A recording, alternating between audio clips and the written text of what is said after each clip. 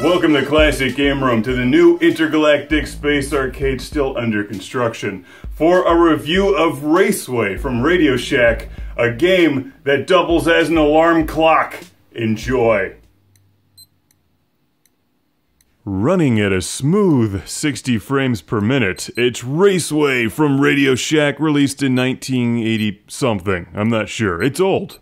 And it also doubles as an alarm clock. Can your iPhone do that?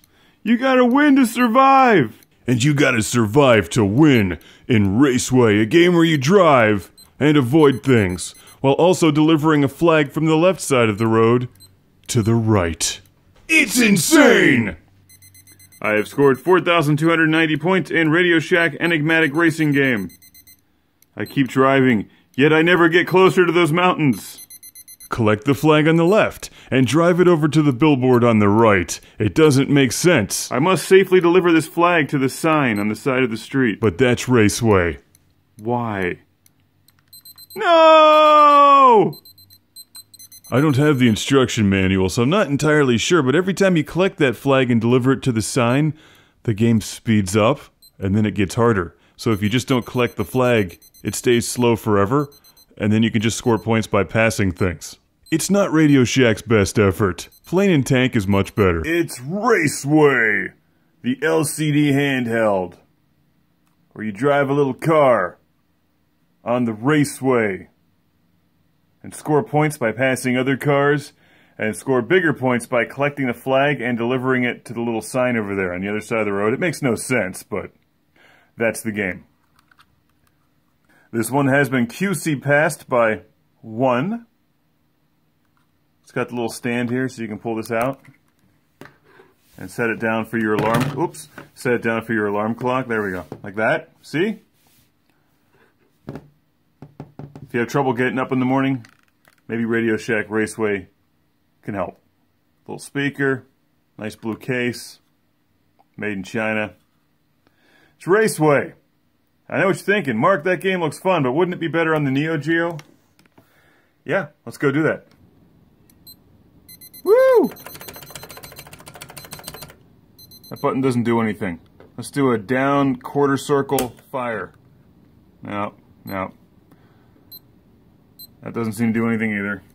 If Mario Andretti was a Radio Shack handheld, this would be it. Woo! Look at me go. Yeah, I'm not so sure about this one, but I've still got a Classic Game Room shout out and thank you going to Eric from Pasadena, California. No! It's simply moving too fast for my brain to comprehend. Thank you for sending Raceway and 1,000 other LCD handhelds to the show in space, along with a Tron controller.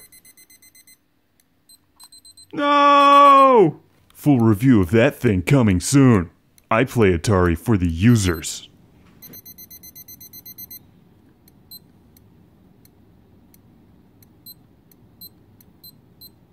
No! Woo!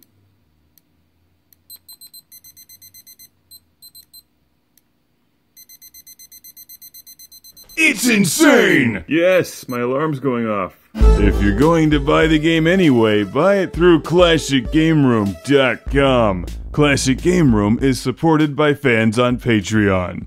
Thank you. Now prepare for the Lord Carnage Club, where I celebrate these backers on Patreon by shouting their name in a volcano! Derek Langley. Beer is the trick. Steven Chucknick. From New Jersey! Michael Fernandez! People not named Michael Fernandez aren't Michael Fernandez. Al Stiver! Woo! EDM! Jason from British Columbia.